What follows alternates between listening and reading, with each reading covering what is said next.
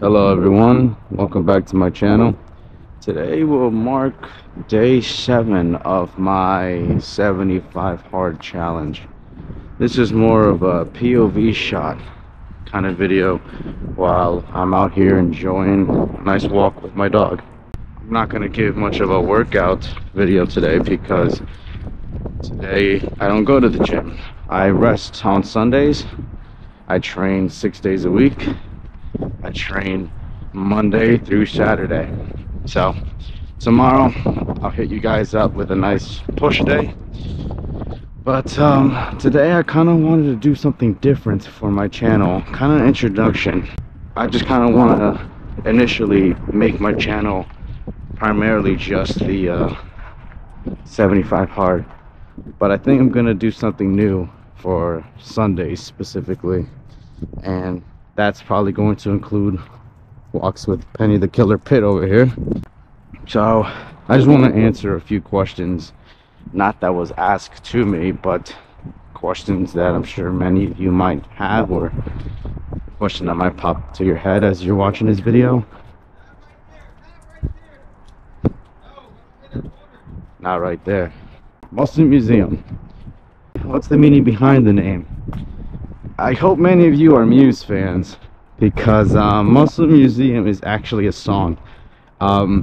It's a song in the Showbiz album from Muse, one of my favorite albums. But the reason I call it Muscle Museum is because not only is it a great song, but your body is a museum of muscles. You know, when you go to a museum, you got you got the history, and you got like space. You got like what else is out there? You got your space, and I think the body is a good representation of that. Your body's a museum. You got your arms, you got the triceps, you got the biceps, you got the chest, you got the legs, you got the glutes, you got the abs. You got these various muscle groups, and well, it's all into one person, one unit, one body, one museum. And I'm just here to educate you guys on nutrition and the workout aspects of them, and how to basically ultimately build your true Vitruvian man or woman. But we'll get into that later. So yeah, that's the meaning behind the name, and hope you guys dig it. Next question you guys may have is, who am I? Well, you guys can call me Muscles for short, but I'm 25 years old. I don't live in a predominantly very safe place. I do live in the US. It's not uncommon to hear about you know, crimes around this area. It's unfortunate, but you know, my point of this channel is to kind of pretty much do the unthinkable and push yourselves to your limits. Not to get too graphic, I do want this to appeal to everyone, but I could get shot at this very moment. But I need to get my steps in, I need to get my cardio, and I need to walk my dog. She is she has lots of energy. She needs to be walked. All right, I'm not afraid, and I'm here making the best of it. It's a beautiful day, kinda. So yeah, I've been going to the gym since I was 16. Granted, it has been on and off. We'll get into that more when I tell you more about myself. But just know that I definitely have some sort of credibility on my knowledge on fitness and nutrition. I definitely have done from keto to low carb to you know, the carnivore, the vegan diet. I was vegetarian for a while actually when I was 18. Gluten-free stuff, you know, I used to do that stuff, and well, I can tell you what really works, right? Now I know the proof is in the pudding.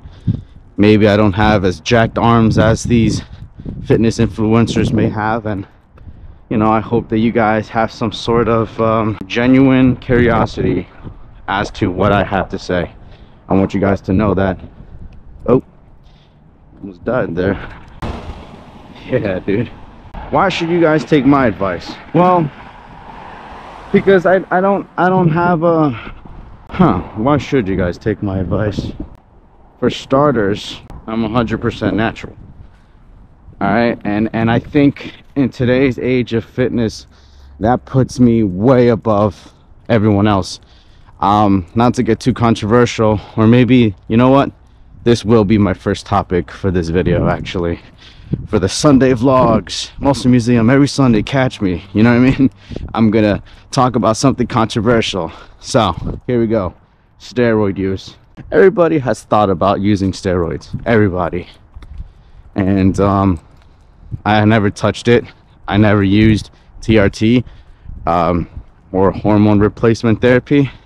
I will say this though, I've tried Turkestrone, I've tried ashwagandha, I've tried tangatali, you know, these various herbs that you'll find in GNCs, like male enhancement, man, hard cocks, you know, shit like that. And sure, I've taken them, and the only difference I see was how much smaller my bank accounts was getting, and just how broke I was.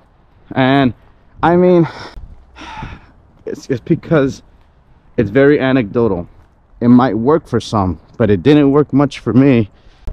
For example, I was on Turkestrone for about 3 months, taking it very consistent, and I will say this, my bench press went up, but I was also eating correctly. No cheat meals. I don't drink, so I didn't take alcohol. I don't smoke anything. I don't do drugs. And you know, I had my high protein, high carbs. Water intake was way above a gallon. I did just about everything right, and I was also double scooped pre-workout in, and you know, I had the rock and roll music, Deftones blasting in my ear. So I hit a PR almost, you know, every other week. Was it the Turkestrone? I don't know. You got to have a good foundation first before you can make any sort of data. Look, what I'm trying to say is that I think, no, we're not eating that, we're cutting. Damn pizza crust. The fitness community and the influencers we got today, as far as 2024 goes, the fitness influencers have lost their credibility. All right, I mean, God, it's funny because I follow a few. We all do, right? Just to name a few, right? Jeff Cavalier, good guy, right? I think I've been following him since I was 16. My brother introduced me to him, in fact, and I believe he's natural. But you got people like Coach Mario Rios just kind of explicitly just calling this guy out on being fake natty and stuff. By the way, I kind of like his guy's content. I actually think he's funny, and I actually support some of his claims in terms of a lifting belt. You guys have seen me use a lifting belt, and he might even call me pussy for that. But listen, I've been in a few car accidents. I don't have the best back to put 315 and to squat down and try to get as much depth as possible. But I do like Mario Rios. He's a funny guy. I also like his one competitor who just does like real satire on I can't get the name off the top of my head right now, but he's funny. he's like this is why Nick Smith is a super functionally optimally athlete or something. Fucking love that guy. I've been following the Hodge twins for forever. I've always got their fitness advice from them. I believe they're natural, 100%. I think they're natural. Obviously now they're not doing fitness content anymore. They are towards more the conservative side on politics, and they're very vocal about it. And I think another reason that sets me apart from everybody is my charisma. I think I have very, very good charisma. If you guys got to know me, I'm probably one of the funniest peoples I know. I'm also extremely handsome, but you guys won't know that. Well, maybe at the end of the 75 hard challenge, I'll do a face reveal. And I'll also do a physique reveal. Because like I said, I know most of my credibility is going to not only come from my knowledge and experience, but rather more the actual physical result. how can I tell you guys should eat this many grams of carbs or something before a workout if I don't look the part? You can't expect Jabba the Hutt to give you the advice on how to get 6 ripped abs, right? So 6-pack abs. You can't. So at the moment right now, I will say this: I just finished the bulk. I'm right now, I'm at 210. I don't know if it seems like it, but I'm definitely up at I'm sorry, not 210. That's when the bulk ended. All right, since the 75 hard challenge, I'm now down to 200, and that could be water weight, a loss of glycogen, all of that stuff. You're going to lose weight pretty quick the first week or two, and it's primarily just going to be water, right? You're not losing muscle or fat. I'm in a caloric deficit. I'm here trying to get my steps in, right? I'm here making the best of this weather, and when I get home, I will be jump roping. I hope that answers some questions. I hope I laid a very good foundation about what this channel means to me, and I'll answer one more question, just one more. What is my goal for this channel? My goal for this channel is to change fitness and making it as raw as possible. And I won't, like, here's an example. You know what I really hate? I hate seeing on social media like what I eat in a day, and these pretty little fucking meals that like you can only get on clip art or something. It blows my mind how it's fake. They'll put the strawberries all nice and aligned with the oats, and it's just, I'm going to show you the real, like the protein sludge, right? The chocolate chips with the PB Fit and stuff, that didn't look pretty. It was sure as hell tasty, but it wasn't pretty. The reason why I don't want to make things fake. I want to be as authentic as possible, because the authenticity in the fitness community has gone to shit. So that's my goal with this channel, to just be as authentic as possible, because I think authenticity will give me more of credibility.